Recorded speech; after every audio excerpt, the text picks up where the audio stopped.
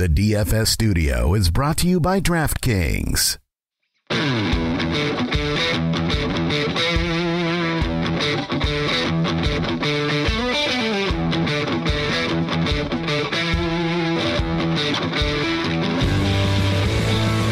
Welcome to the Fantasy Footballers DFS and Betting Podcast with your hosts, Kyle Borganoni and Matthew Betz.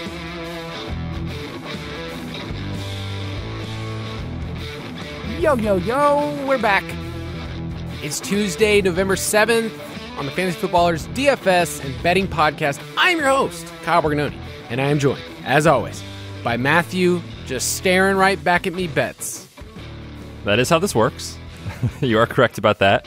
When we talk into this microphone and computer together. Man, we're on to week 10, which is just wild. We're officially halfway through the NFL season. How are you feeling about the 2023 season as a whole so far? So, there's lots of different buckets that I can organize my thoughts in for the people in an audio format. I wish I could show you, but Betz and I, we talk about our season-long props. We go through the summer of best ball, which next summer, just write it down your schedule. Just put it down that in May we start the conversation for best ball. So I have that. I have my main 2 home leagues, my dynasty leagues that I'm in, DF. I mean, it's just all of those buckets. But I will have to say that what I have felt best about this year is I feel like I've kind of figured out a zone for building cash lineups. That sounds great because I'm terrible at cash this year. I might not even play the rest of the year, dude. Just donating to our friends at DraftKings on a weekly basis at this point. You had a good week in cash, I know. I did not. I ended up spending up for Jalen Hurts and dropped down to Bijan Robinson. And I thought I disliked Arthur Smith a lot. Now I really, really dislike Arthur Smith because you would think, Kyle, in a game without Drake London, that your best players touch the ball a little more often than they used to. But no, let's run Jonnu Smith on a sweep from the 1 yard line and see what happens. So, yeah, man, it was a bad week for me in cash. But hey, we had some fun building a tournament lineup together. Yeah, we did pretty well. Betz and I decided we would just go in on a single entry tournament. So we built a lineup together, which is something you could do.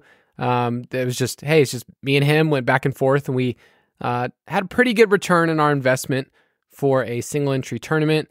As a Falcons fan, I just want to tell the people out there, it doesn't bother me. I'm just completely, used to it. I'm numb, and it doesn't really matter. I had this stat that I threw out there yesterday that this year, between the 3 first-round picks, Drake London, Bijan Robinson, Kyle Pitts, they've touched the ball in 35% of the Falcons' plays. Now, what that doesn't really tell is that, targets that are off and, they didn't actually touch the ball. But the point is, this team doesn't really, think about us. They don't think about DFS. They don't think about any of that stuff. So I just kind of mostly stayed away from my Falcons for my emotional health. But with cash building, I think this is what listeners of our podcast, and we'll get to share some, people that had a good week, very good week in DFS. I think we're starting to get a feel of this is how the slate could go, and this is my opportunity cost if I fade certain players. Like, that's one of the things I feel like I want to give people as a takeaway. It's not just building lineups, looking at projections. It's getting a feel for this is what could happen. Here's how we can gain leverage on the field. Here's what's good chalk. Here's what's bad chalk. If like we said all week, Betz, you were very clear about this. Like, you should play Pop Douglas in cash. Do not play him in tournaments. And yet I was still seeing lineups saying like, oh, what do you think about this tournament build? So do you think that's the part, though, that is kind of missing from a lot of processes? Not just, here's my lineup, but like, how did you arrive here and what is the field going to do? Yeah, I think that's the biggest thing is just trying to figure out what our opponents are going to do and figuring out if we think that's right or wrong. And, like you said, that's just a good example is Pop Douglas. And it's actually true, I think, of a lot of cheap wide receivers that end up being popular is, are they just being thrust into roster percentage because of their salary and projected opportunity? And if that's the case, oftentimes those guys will fail more likely than not, or at least just not bury you. Like, he was good for cash, right? 10 points or whatever it was, but that's not going to win you a tournament, especially at where he was rostered. So trying to figure out specific examples like that of like, if this player fails, how do I capitalize?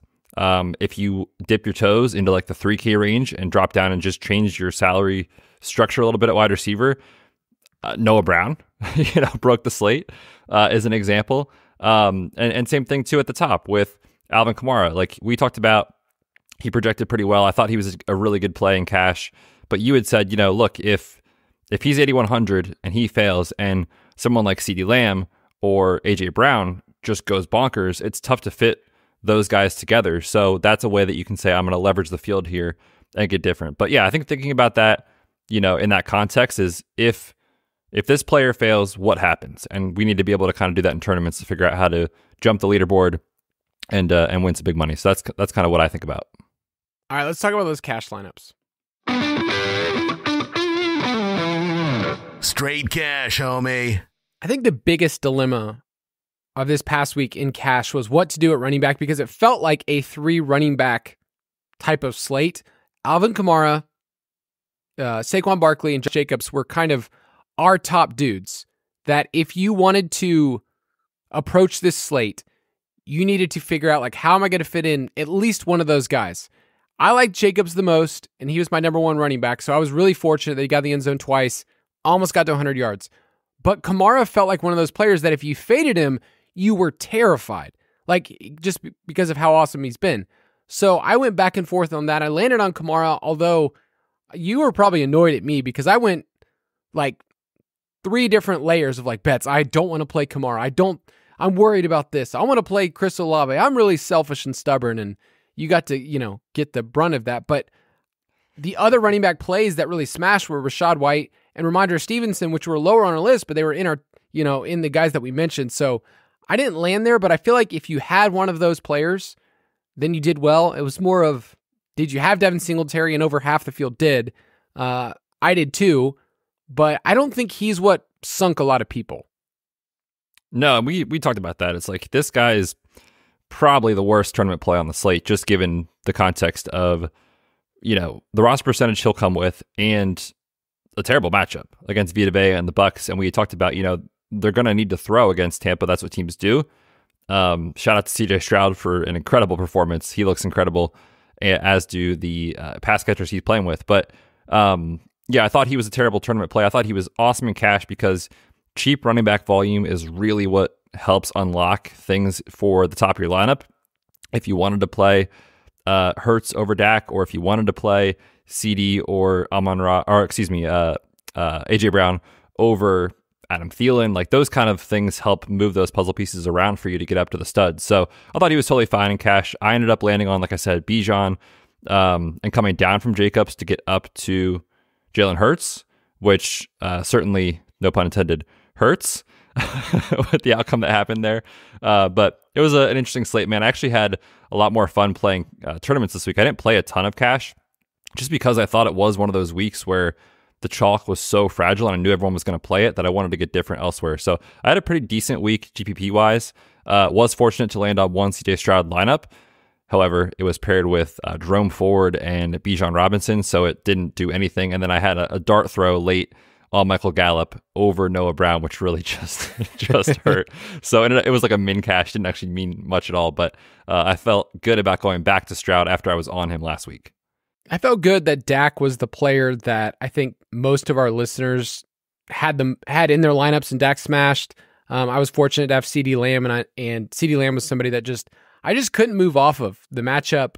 So I had a good week in cash, not a great week in tournaments, but it was nice to see the pool of players that we arrived at in our best plays made sense, and it kind of it was a couple of different plays. Like the players that went off, right, and especially the early slate were like Cade Otton, who was in our dart throws, by the way, Dalton Schultz, it was, Cole Kmet. It was like all these tight ends that like weren't going to bury you.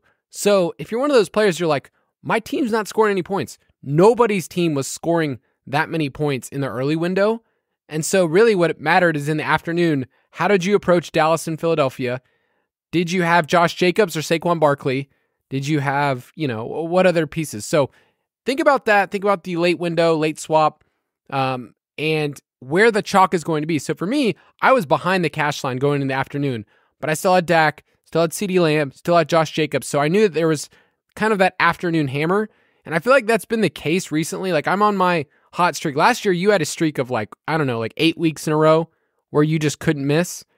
This year, I've been, pretty much since I got back from the beach, man, I've been living life in cash. And it's been the afternoon window, that afternoon hammer, where I'm like, okay, I'm behind, but I have 4 players, and I think they can carry me through. So that's kind of been my story.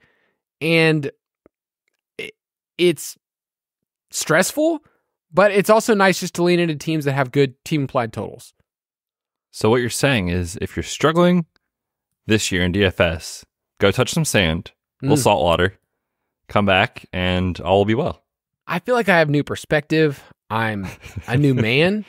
You're just sitting there staring off into the ocean, thinking about DFS. So my best moments this year in DFS have been when I'm outside for real, and I'm thinking about it. Like the week before was when I moved off Tony Pollard. This past week was like, I don't think Kamara's the play. So I faded Kamara in tournaments. Complete fade. Didn't play him anywhere. Still didn't have a great week, but like the read on the slate feels like, okay, here's what I have to gain. So those are the kind of conversations you get to have with yourself when you're outside. I want us to be contemplative people. I feel like that's the kind of crew we have. Oh, definitely. Very fancy. Speaking of the kind of people. I want to read off a couple of different Discord winners. We got an email from Nikki Lang. She said, I turned $3 into a first place finish, won over $250. Thank you, DFS Pass. This one's from Entertain This, which is a podcast. It says, I just want to say thanks for the Noah Brown dart throw suggestion to help me triple my cash. And my friend won $10K in a tournament. So that's pretty good. And I'll let you read this one from Danimal313 on Discord. Yeah, it says, I've been listening to Borg Betz since the beginning and have grabbed the DFS Pass and always getting close, but never breaking out. This week, I finally had a Kool-Aid Man week. 2.5x on my money and won my first tournament. Thanks, gents, for the great entertainment. And now the payout to match. It's pretty good feeling to walk with some people. He says he also won the Ballers tournament, which I already reserved my spot, and I'm calling it. This is the week where I take that down. I used to have a lot of success in our Ballers tournament at ballersdfs.com. Hasn't been the case in a while. I feel like I've been on a cold streak in those leagues. Yeah, I haven't seen your name at the top of the leaderboards recently, but to be fair, neither have I. That's like such like a nice way of saying, I haven't really seen you around the top of around anything. Like no one's been mentioning your name. No one's talking about you anymore, Kyle. It's rough out there. But if you want to get all of our picks, you can get them at dfspass.com. Hey, use the promo code DFSPod, save some money, and you get all of our picks from DraftKings, FanDuel, our optimizer, which slowly throughout the week, I want to stress this. If you're an optimizer, if you're an opto bro or gal, wait. Just slow. The optimizer is not going to give you very much information on a Tuesday. I don't even look at it. On a Wednesday, it's going to start, but I don't really look at the optimizer till like Thursday or Friday when I can start getting a read, and it doesn't give you, for a main slate, it doesn't give you the information for roster percentages that are clear until probably Saturday. Like, is that something that you'd emphasize to people? Because I have people all the time says like, the optimizer said this on Wednesday. It's like, dude, we don't even have our full projections in. Betz and I haven't even made our picks yet. Like we haven't even written the articles yet. So it's really hard to get a read. Yeah. I mean, I'm never going to talk bad about someone that loves DFS and fantasy football at that level, but don't build lineups on a Wednesday. like there's a reason, the slate locks on Sunday. It's funny. We get a lot of support emails and stuff like that about like the optimizer's not working, the projections aren't, something's wrong. It's like, guys, we have 5 days till football. Like we got to pump the brakes here. So yes, give it a few days, give it a few, days to get acclimated, get the information, and follow injury reports, practice status, stuff like that, because projections change literally all the way until Sunday morning. Yeah, and the starting quarterback this past week was one of those perfect examples. We had a ton of backups, and we had ones that changed. Like we got Deshaun Watson news on Friday, like, oh, he's going to start. Well, that's going to change the outlook of that entire team and the projections and the roster percentage. And it's also, think about this. One player's roster percentage at the quarterback position also changes the roster percentages of all the other quarterbacks that are available. It's like, oh, well, here's a value. Like, so keep that in mind. Go slow, but stay involved on Discord and go to dfspass.com to hang out with us. State of the main slate. Each week, Betz and I refer to the lines at DraftKings Sportsbook. It's where Betz and I play. So go to sportsbook.draftkings.com. And we're going to check in with some wagers before we talk about the Week 10 lines. Betz, you have a live, and I mean it is a live bet right now for your boy Joseph Burrow, who's always been my favorite player. We know that. Yes, you've been on him since day one. since he was at Ohio State way back in the day. You were a huge fan. Yeah, I grabbed him last week. I thought just on that Sunday night game, it's like, man, prime time against Josh Allen. Everyone's talking about this game. Huge ramifications in the playoff picture. I'm going to grab Burrow plus 2,200 MVP. And if they win this game, like there's no doubt his odds will improve. He's now up to 7-1, which is fourth right behind Lamar, Jalen Hurts, and Pat Mahomes at the top. Tua then is at plus 650, and then Burrow at, like I said, plus 700. And ironically, I wanted to give this a little shout out. Christian McCaffrey, according to the books here, has a better chance at his odds to win MVP than Josh Allen currently on DK. So I thought that was funny. But yeah, I'm happy to see Burrow move in the right direction. And even like you mentioned Jalen Hurts 4 weeks ago, something like that. You mentioned I think he's a value. He'll move up if the Eagles keep winning, which they do. So hopefully you guys grabbed some of these values about a month ago. Yeah, MVP, I feel like this year is a lot more fluid than it's been in the past, but you really don't get to see a favorite until about, I don't know, week 12, week 13, where things start to really change. Like, I hate to say it, but likely somebody will get injured. Like there will be a team that they get, just one of those guys. That's what happens. A team has a bad stretch. You've seen that with Josh Allen, so he's kind of moved back. And then the odds are going to change, where it's minus 150, minus 200. I love betting MVP and sprinkle throughout the year to get some really good odds. Like you mentioned, Joe Burrow, Jalen Hurts. Lamar Jackson doesn't have the counting stats, but the team is record-wise is good enough. If he kind of goes off, he's an interesting kind of late value, I think. But keep this he's the favorite right now. He's tied with Hurts and Mahomes. Really? Yeah. Okay, plus good. 250, dude. Because I have some from before the year that are looking pretty good. I wish everyone could have seen Kyle's face. He just got so happy and so excited. I haven't looked at it this week, so I didn't know. That was the most genuine reaction of all time. Yeah, dude, he's tied with Hurts and Mahomes at the top, which the Ravens are just rolling right now. So it makes sense. But yeah, man, he's plus 350 at the top. Jeez, that's wild to me because like the overall numbers aren't close to what Lamar put up in his MVP season. Like he didn't throw for a touchdown this past week. He is leading the league in completion percentage. So it's a narrative award. There's a lot more to it, wins, all those things. So, wow, that makes me feel really good. I can just log out. Should we end the podcast now? Yep, we're done. See you on Friday. All right, I'll check in with a wager that is trending in the right direction. Probably 3 weeks ago on this podcast, in this exact segment, we talked about some teams and some win totals. I put out an article of some teams that are trending in the right direction. And I liked the Bills under at the time. I did not see them, one, losing to the Patriots, and then they just lost again to the Bengals. So Bengals under, I believe we had it at, was it 10.5 wins? Yeah, 10.5. I think it was plus 125. Yeah.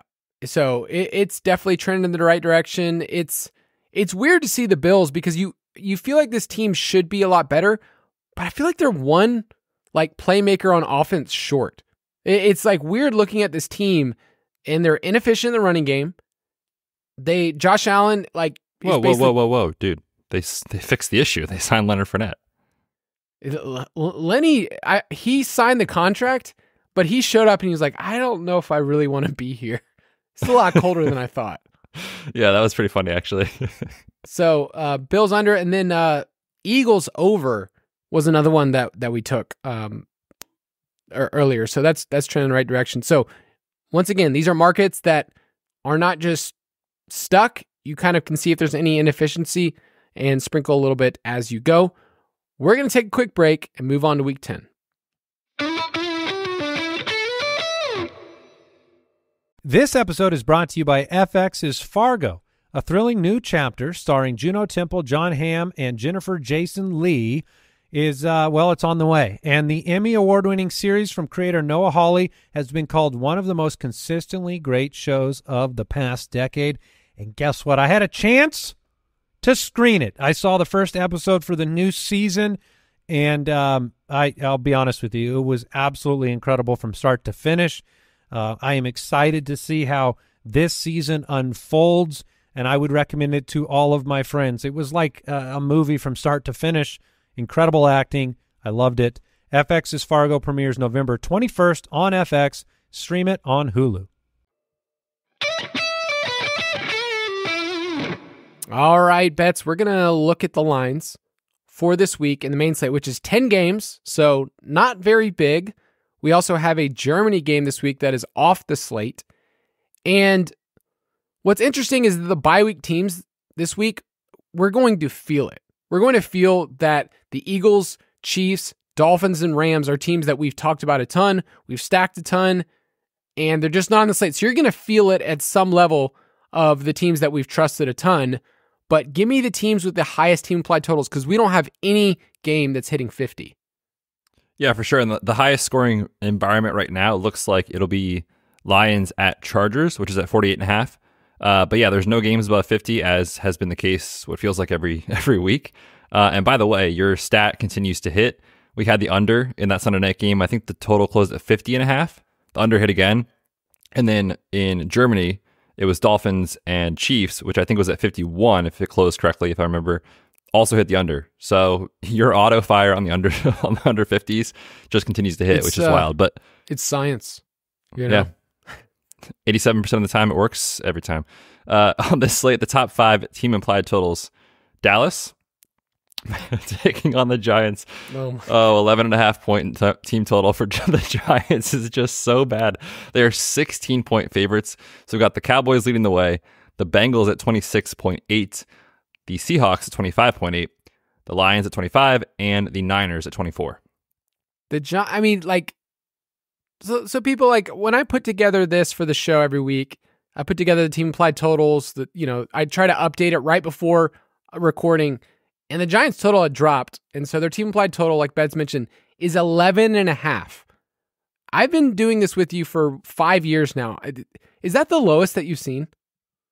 I think so, dude. That is just wild to look at. Yeah, it feels like something from 1930, 1940.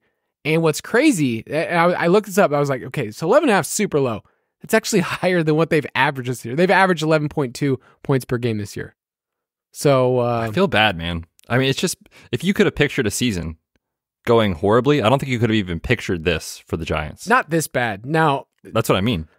So Jason got a lot of Giants hate because over the offseason, Jason was like, that team is fraudulent. They're not good. And yes, they've dealt with injuries, but man, they were super fortunate last year. They're really easy fade in a lot of places this year. So yeah, I feel bad. I'm sorry, Giants fans, but you're just going to get slaughtered this week as a 16-point road favorite against the Cowboys. So that's interesting. You mentioned earlier the most popular game is probably going to be Detroit at the Chargers. You and I are notorious Chargers supporters. I personally may not be the biggest Lions supporter over the years, but this is going to be a fun game, right? This is the one that if you're going to focus on one, this is it. Yeah, probably. It's got the highest total. It's being played in a dome. You've got two teams where you pretty much know where the football is going, especially on the Chargers side, given the injuries that they're dealing with Mike Williams and Josh Palmer. It's like, man, you play Eckler and you play Keenan, and then on the other side, it's Amon-Ra on the running backs and Sam Laporta. So it's very clear kind of where the football goes, makes it very easy to stack. So I could see this one being quite popular, given the reasons I just mentioned. Yeah, and the running game for Detroit is going to be a tough conversation this week with David Montgomery coming back. Like, can you play Gibbs? Like, can you play a game script where you're going, Goff and you're stacking that side and you play Eckler and you use Gibbs as part of that because he's a pass guy. There's just lots of different routes. So I'm excited to talk about that game later in the week because I think you can get different, but Keenan's expensive, man. Like, I love Keenan Allen. He's expensive. Amon-Ra is a great play. He's expensive as well. And outside of that, like on the Chargers side, it's like, who else do you play other than Eckler? It's really, really, really hard. So it'll be a fun game to go through. I put on here Houston at Cincinnati. The total's at 46.5. It's fine. But I think people will chase CJ Stroud, and rightfully so. He just had the greatest rookie game of all time for fantasy. And Joe Mixon, we'll talk about him in salary standouts. He is going to be a very popular play this week, and for good reason. Like his price, I feel like they just forgot about him and forgot about the matchup on DraftKings. So Houston at Cincinnati, Detroit at the Chargers. Those are the top for over-under, and I think people are going to play it.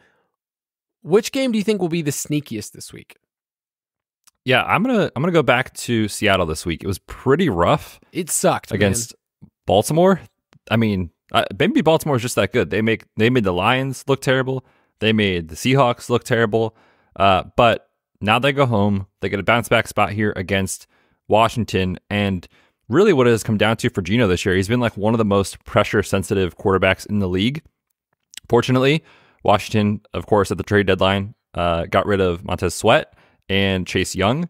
So they're not likely to rush the passer with success. Last week against Mac Jones, the Commanders had 0 sacks and 1 quarterback hit. So if Geno gets a clean pocket, I think he can definitely get there this week. We'll talk about him in salary standouts, but his stacking partners are also pretty cheap. And then on the other side with Washington, we know the story, and then they want to throw, and they want to throw a lot. So it makes it very clear that you can bring it back with someone like Terry McLaurin or Jahan Dotson, especially if Curtis Samuel is still out. Yeah, I'm going to double down with you and just say this game is worth attacking. It'll probably come in third, but both quarterbacks are under 6K on DraftKings, so a double stack with Sam Howard, double stack with Geno Smith makes a lot of sense. I do want to throw out a sneaky play that your boy B-Rob, all right, I know you're a big Brian Robinson guy. You always have been, big supporter, loved him come out of Alabama as a fifth-year player. Just hit your model all over the place. So Seattle's kind of been pretty leaky in the run game recently. They start off the year on fire. They were good against the run, but they're now 25th in schedule-adjusted fantasy points to running backs. In the last 2 weeks, Cleveland, and we saw Baltimore this past week, right? Like Baltimore imposed their will with Gus Edwards, Keaton Mitchell, Lamar ran for 60 yards. So I just think he's an interesting piece I want to bring up, that if you're stacking that game, the passing attack is going to get all of the love, where the running games I think are going to be great leverage points. And when we get to talk about these games on Friday, I want to see where there's roster percentage, because I'm assuming right now, based on feel alone, based on vibes, Brian Robinson looks like a player that's going to be played like in 4% of lineups. Probably. Yeah, probably he will be. And I think it makes sense why the field wouldn't want to go there. He's been super game script dependent. Yeah. Oh, and touchdown. But last week coming off the win against New England, 20 opportunities. But if you look at, games that the Commanders win versus lose, his splits are drastic. So he needs a lead or the game to stay close. And my concern is that they are now 6.5 point underdogs. So contrarian play, sure. But it's sort of a tough sell for me, even though, like you said, he was one of my favorite players coming out of Alabama. The game that I want to be underweight on. Couldn't even say that with a straight face. I know, I could. The game I want to be underweight on this week is Tennessee at Tampa Bay. Once again, it's really easy to chase what you saw last week with Tampa Bay and say, whoa, the game script called for Baker Mayfield to throw and for our boy K-Dot, the route running king, to just be out there catching touchdowns. But that's probably not going to be a case against one of the slowest teams in the league, the Tennessee Titans. And Will Levis is just not ready for a back and forth type of game. It feels like a really slow slog. The over-under is at, where are we at? 38.5. I just don't think it's a game you really need to go there with. And Rachaad White is another player that people go, look what happened last week. It's just not my favorite. So I won't be playing a ton of Tennessee at Tampa Bay in tournaments. We'll talk about DeAndre Hopkins later because I think he's okay in cash. Makes sense. Yeah, I'm going to throw out Jordan Love at Kenny Pickett as a game that just, call me crazy, Kyle, but doesn't scream upside. For the Packers, they are 26th in plays per game. They have had 4 straight unders. The Steelers are 27th in plays per game. They have had 6 straight unders. 7-1 overall to the under this year are the Steelers. We've talked about that a bunch on the show. Just that's how they want to win, right? They want to win like 17-14 each game and just dominate with their defense and have Kenny Pickett just manage the game. So it does not look like a game environment that I will be getting into. Does it feel like, so these teams have been pretty gross this year, inefficient football. It feels like they played before. Like, I feel like we've seen this matchup, and maybe it's because they've like played the Rams too, have been super inefficient recently. But I feel like these teams just kind of end up circling each other. You look at them on the slate and you go, well, I'm not going there in tournaments. Like, I feel like we're getting feel like that. I mean, same thing with like Tennessee and Tampa Bay. You're like, it kind of feels like we've gotten this kind of game before. The team I'm most confident hitting the over of their team implied total, let's just roll with the Cowboys. It's at 27.5, which is a lot, but they're averaging 27.5 points per game this year. They've hit their team implied total in every single home game this year, so that's good. And since 2012, this is a Kyle Borganoni special, people. All right, I don't throw out my last name a ton, but like this is a Borganoni special here. When we need to look up a stat, what has this team done historically?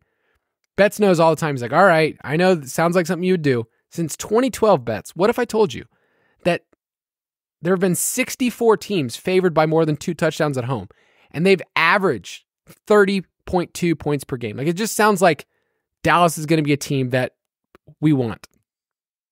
Yeah, they should roll. And you could see a ton of short fields. You could even see defensive touchdown in this game. So it makes a lot of sense. I can't argue it. I'm going to roll with Detroit. They're going to go over 25 points this week, taking on the Chargers. You have a big-time mismatch when it comes to rest. The Lions come out of their bye week. The Chargers go from the East Coast back to the West Coast after playing Monday Night Football. So that in and of itself does not lend well to the Chargers. As for Detroit, their offense, we know what they can do. 4th in yards per play, 5th in first downs per game, 11th in EPA per play. And then defensively, the Chargers entering last night's game were 29th in EPA. So I'm worried about the Chargers, man. We'll talk about them in a second, but I am on the Detroit side of this matchup. Yeah, I'm emotionally speaking always worried about the Chargers, but I think the line is just right. Like, Detroit should be favored on the road when you factor in the rest and the way that this team wins, like with the offensive line running the ball. Will that translate to players, going off? Like, I can look at that offense and say, okay, I love the pieces. I love them individually, but then you're like, what if, Montgomery gets a touchdown, Laporta gets a touchdown, Gibbs gets a touchdown, and you look, and Amon-Ra has 7 for 90. You look up, you're like, everyone was good. Was anybody great? That's what I'm always worried about with teams like that, where it's like, I want to lean in. And I think Laporta is a fine play this week. I think he's a good, he's expensive, but he's a good play as well. So I agree with you. I think Detroit is probably going to roll. I would take Detroit in the points right now. It's at 1.5. Same. Yeah, okay. I would too. All right, I'm going to give a contrarian take here. It would pain me to throw this out there, but the team I'm most confident hits their under, I'm going to throw out the 49ers, man. Their team implied total is 24 points. They're favored by 3 on the road against the Jaguars team that's been pretty good. San Fran's lost 2 straight. Both of these teams are just on the bye, so you can't give a rest, equation to this. And what if I told you that no team has surpassed 24 points? That's the team implied total against Jaguars this year. They're allowing the 4th lowest yards per carry allowed in the league, and these teams are bottom 2 in rush rate. So it's basically you're asking, is Brock Purdy going to be able to travel on the road and perform against the Jaguars? And I have some doubts against that. So I just don't love San Fran this week.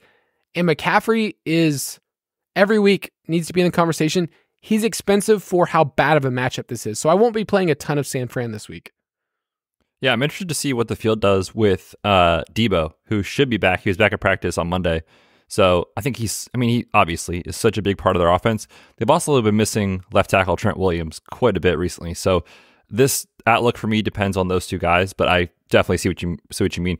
Jacksonville's been good, man, defensively. They've been really good, like you said. I already mentioned I'm a little worried about the Chargers. I like the under on 23.5 points for them this week. This team is missing Mike Williams, and I never thought I'd really say this, but they are missing Josh Palmer.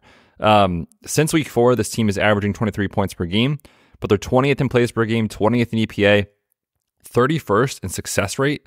Not good. And Detroit, like I said, gets that extra rest. The Chargers on a short week. And in that same kind of month-long sample before their bye week, Detroit was 9th in EPA per play defensively. So it doesn't feel like an awesome spot. And opponents this year are 5-3 to the under their team total against Detroit anyway. So Like I said, this offense misses playmakers. They really need someone to step up. Quentin Johnston, Jalen Guyton was just off PUP list, but he's still ramping up. They just need playmakers, and I'm worried about the Chargers' rest of the season. I'm worried as well. Like the way you would get there in this game is like you get a ton of Justin Herbert volume. I'm talking like 45 plus pass attempts. The problem is Detroit loves to control the clock. They're pretty efficient. It's an environment where you can see the Chargers not get there. And I hate saying this too about Keenan Allen, but when Mike Williams went down, I had the exact opposite reaction. Everyone's like, oh man, Keenan Allen's going to the moon. It's like, it's actually not good for him. And when Austin Eckler has returned, you've seen kind of those huge explosive games also not really be there. He's fine. He's great. He's consistent. But for DFS, I think you're not really seeing the ceiling that you want. But I think their passing game can get there. They're another team like the Bills. They're one playmaker short. And if you don't have that, then you can kind of get exposed over time. So let's move on to our salary standouts. Salary standouts. Last week, it was Dak week and Jalen Hurts. And those were the guys that we talked about pretty much the entire week. Who are you going to go with? I want to bring up Dak first this week because when you have a team that is favored by 16 points, you can easily run with a narrative. Just say, they're going to be up a ton. They're not going to need to throw.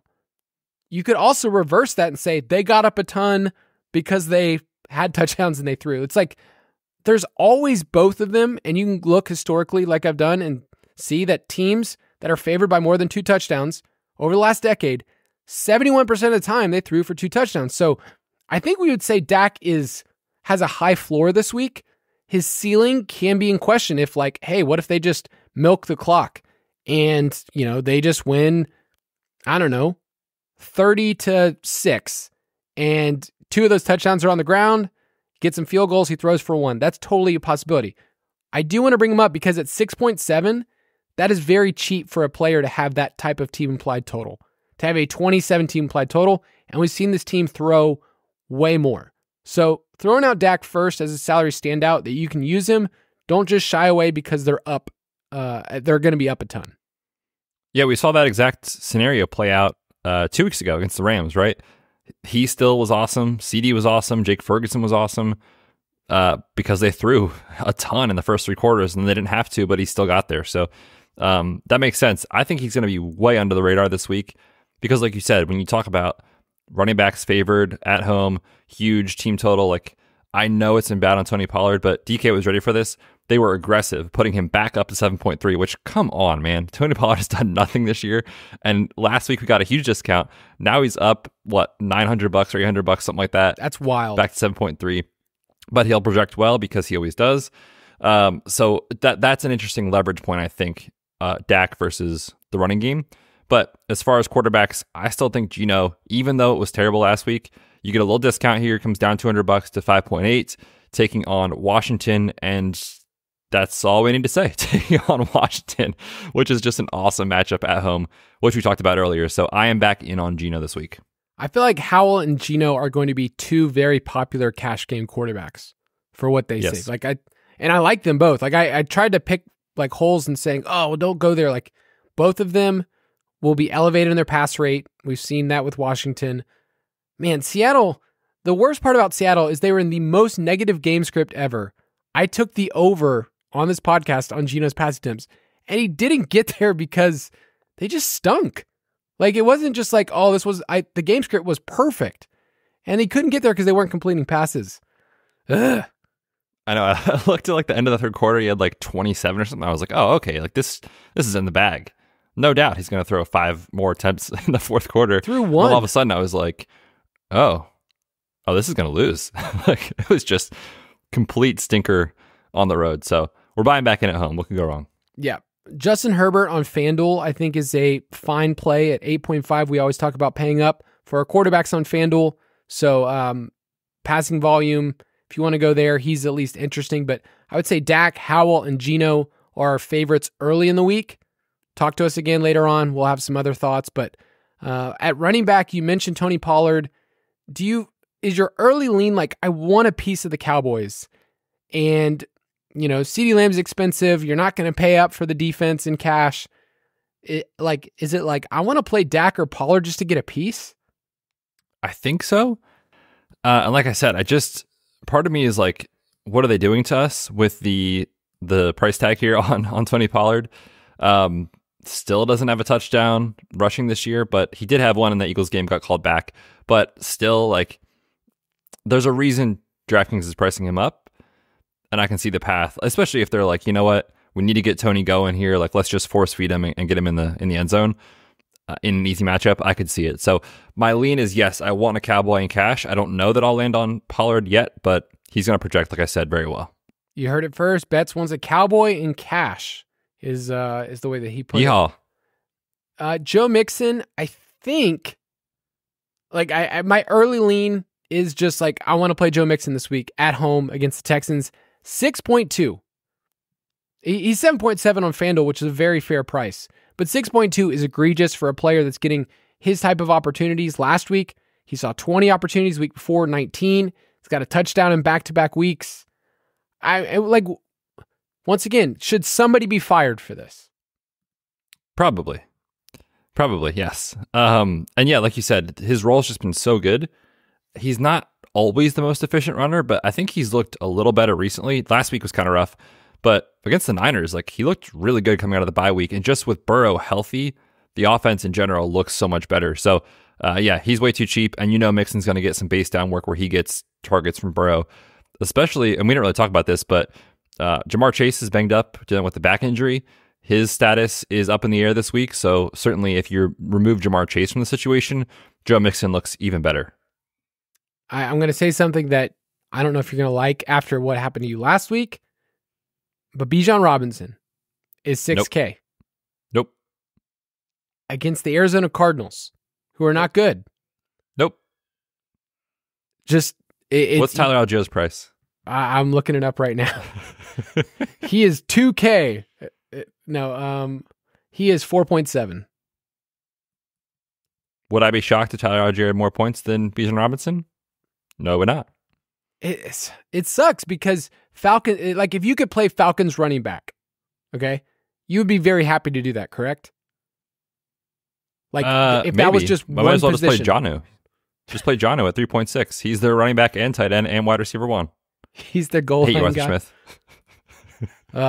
So those are the guys early in the week. We'll probably get some other values that pop up later on, but Rachaad White is still only 5.8, and he's getting the opportunities. I mean, the touchdowns is what saved him. He wasn't efficient, but he's getting a lot of work in the passing game still. So he's someone I just have to mention, or I feel like I would be doing a disservice. Anybody else at running back you want to throw out? I don't think it's a great slate, personally. I only had a couple names in the doc, like you mentioned, so there's no one that like sticks out to me as just a slam dunk this week. I mean, Travis Etienne's always going to project well because of his workload. Tough matchup, but I think he's in play. I'm really interested to see what the field does, like you said, with those Lions running backs, because they're priced just right next to each other. Gibbs on DraftKings at 7K, Montgomery at 6.9, and I think it's going to be one of those situations where you can't really play them in cash, but in tournaments, they're going to be really fun plays because when the field doesn't have a clear answer as to what to do, we sort of get stuck and we're like, I'll just pass on it. But it's a game environment we like. We talked about the Lions hitting their team implied total, so those guys are interested for me in tournaments. Yeah, I just want to... The expensive guys, I can poke holes in all of them. Like McCaffrey, tough matchup on the road. Eckler is expensive against a good run defense. Kamara is on the road against the Vikings. Saquon against the Cowboys. I think there's a quarterback. Yeah, who are playing Danny DeVito. So I can see Eckler and Kamara being plays that I want to play in tournaments more. But early in the week, it's like the 6K range feels like the safer bet. At wide receiver, we both have Amon-Ra as like our first wide receiver off the board. It's like, I like the price mixed with what they do well and what he's going to be needed to do against the Chargers. So 8.3, I feel like Amon-Ra's already like an early consider, like he's in the pool already. Oh, for sure. We talked about the game environment, just mentioned with the Lions liking that in the dome. So it makes sense. If the passing game gets there, it goes through Amon-Ra and Sam Laporta. That's pretty much it. And then because we talked about the Commanders and Seahawks being the game we want to attack, all of their wide receivers are in play. And it seems like DraftKings didn't move Jahan Dotson despite 2 really good games. Like his target share, his involvement the last 3 weeks has been really good. And he's only $5K. So do we know anything about Curtis Samuel? I've kind of forgotten that he exists. It's very rude of you. They haven't moved his price like at all recently, which is crazy. Like you Dotson? said. Yeah. And I thought he was an awesome play last week. I played him in a couple tournaments just with Terry being so popular. It's like, oh, easy pivot. You just hope that it goes through Dotson. Not much news on McLaurin since it's only Tuesday, but like I said, he missed last week. He was a DNP all 3 days, so it didn't sound like he was close. Yeah, Curtis Samuel. Okay. Yeah, that's something to monitor because Seattle's been giving it up recently. Seattle wide receivers, DK, a swing and a miss this past week for me. Played him in tournaments and didn't go so well, but Washington has been one of those clear pass funnels you can throw against them. JSN's still pretty cheap if you want to go there. But I like in this middle range, DeAndre Hopkins is $6K, and with Will Levis, the target share is just ballooned. So it's weird to like a player that's just old, but I feel like he's going to be peppered with targets. And last week, you were on the Texans because the matchup set against the Buccaneers you could throw. So I think Hopkins is fine at 6K. And then Tank Dell at 5.5 is another player that I'm interested in that range. So I feel like it's going to be paying up for a stud and then finding somebody in the 5K range. And then I don't love the punt options this week. Brandon Powell, he's on the field for almost every single snap for the Vikings. His price has not moved. He also caught the touchdown that beat the Falcons, so maybe that's why he's on my mind. But at 3.2, he's a punt option you can consider this week. Anybody else for you? Yeah, the punt options this week are not great at this point in time, but hopefully we get more information with injuries, stuff like that, as the week goes on. They mentioned Christian Watson will be fine.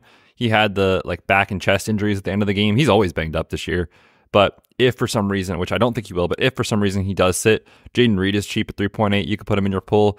Josh Reynolds is also 3.8. He could be part of a game stack, not for cash, I don't think, but a cheap, interesting way to get leverage if you want to get exposure to Detroit and the Chargers. But outside of that, yeah, not too much for me.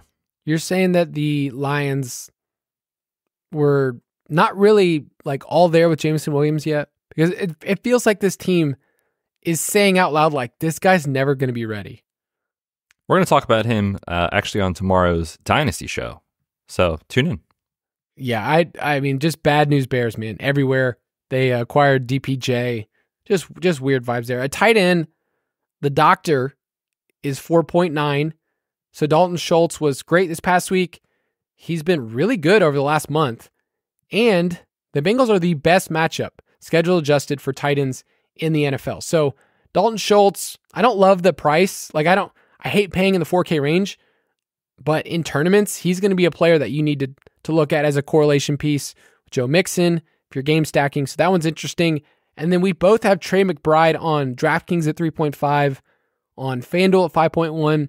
If Kyler returns, I feel like Trey McBride feels like he's going to be the tight end this week. Yeah, he probably will be.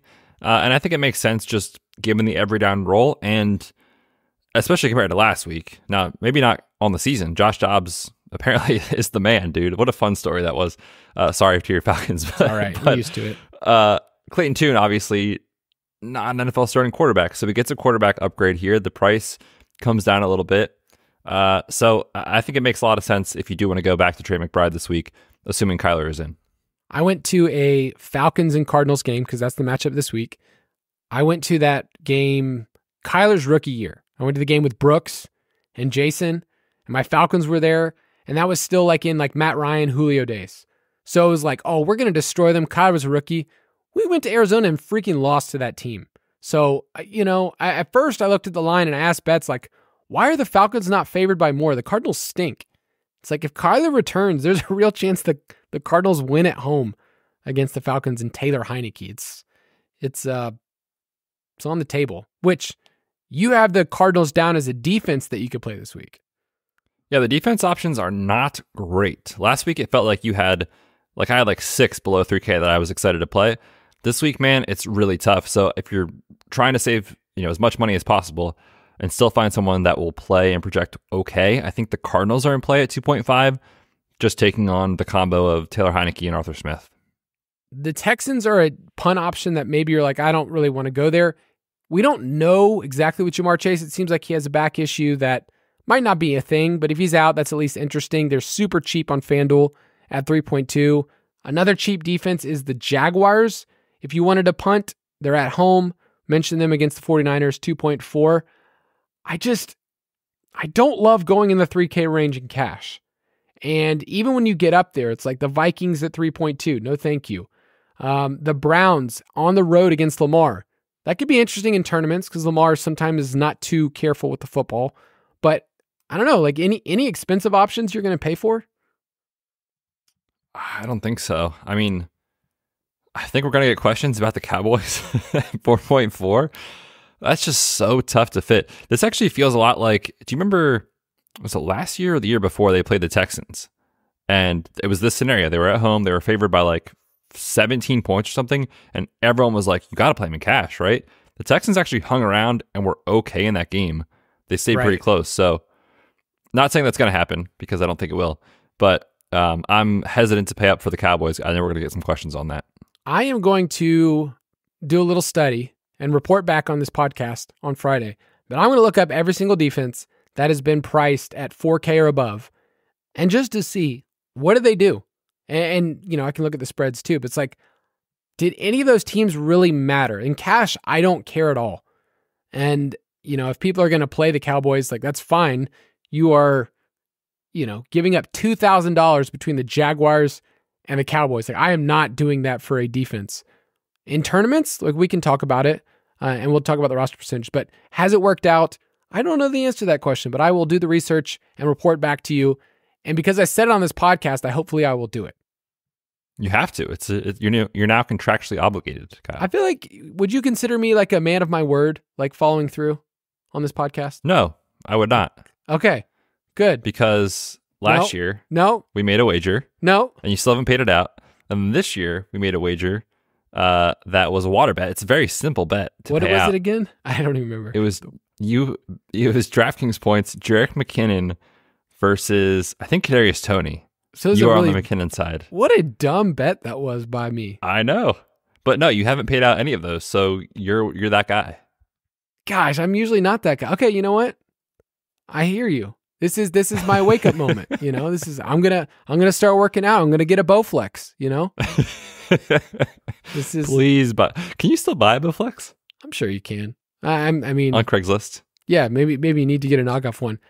If you want to play with us, go to ballersdfs.com. We'll direct you to our DraftKings League, Fantasy Footballers DFS, Borg, and Betz. You can enter the contest. I'm in a contest right now.